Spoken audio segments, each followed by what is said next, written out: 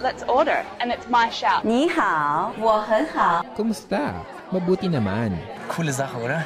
Ich danke Ihnen. Ciao, come stai? And konnichiwa, many languages that you can hear in Canada today. Statistics Canada shows about 2 in 10 Canadians speak a different language other than English or French, and more than 200 languages are spoken.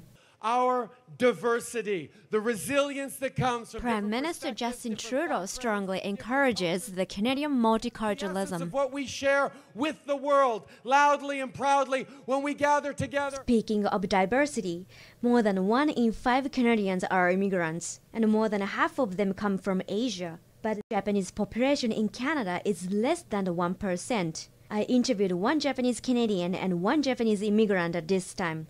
This show will tell you why they ended up to live in Canada and how they made a decision. Can I get your full name, please? My name is Kyo Shibatani. I'm 88 years old. Well, my parents are from Shiga, Japan. My dad immigrated in the 1920s. He came first as a bachelor, and then he went back to Japan to marry my mom, and then he brought my mom to Vancouver in the early 1920s. My dad and my mom were both rice farmers, so they spoke no English. The reason my dad decided to come to Canada was because he had a friend in the same village. So he decided to come to Canada, and that's where our family history starts. After moving to Canada, what did your father do?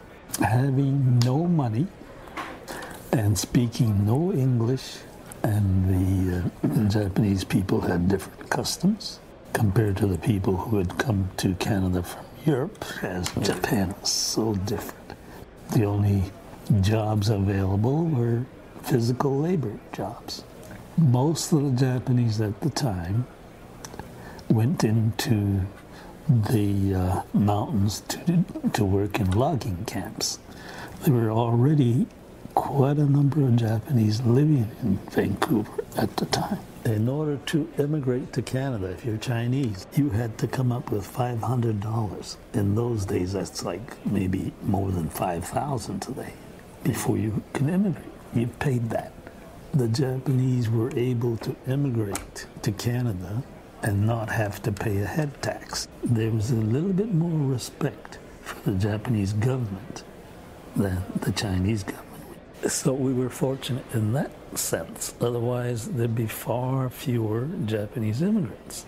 I met Kale through Japanese Canadian Cultural Center. It's called JCCC, and one of their programs shows that history of Japanese immigration to Canada can divide 2 different timelines. It says the first generation of Japanese immigrants came to Canada in the 1800s, but the Japanese immigration stopped completely when World War II began and resumed after 1967. Tell me about your childhood, Keo-san.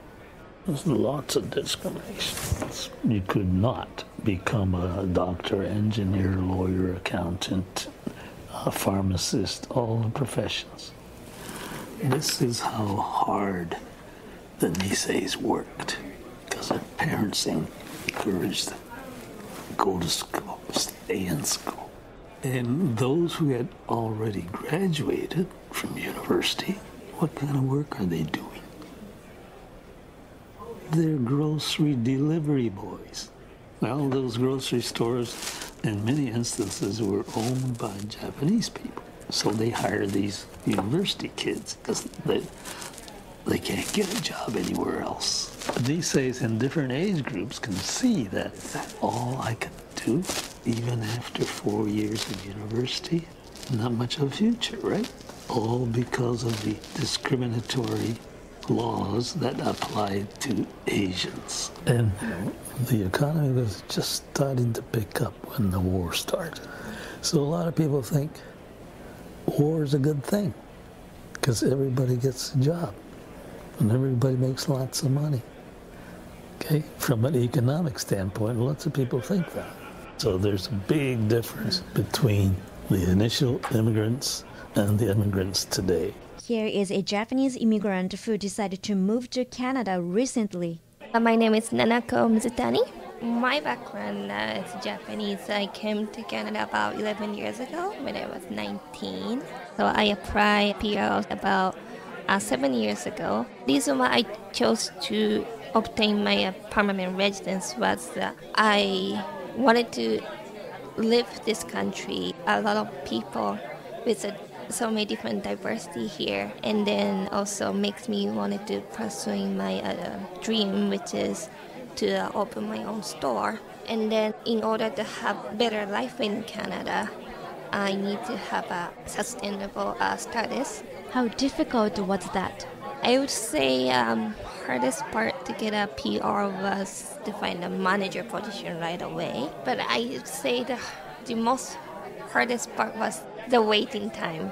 I think after I applied, it took me about 2 years to meet the criteria. What's your next step, Nana-san?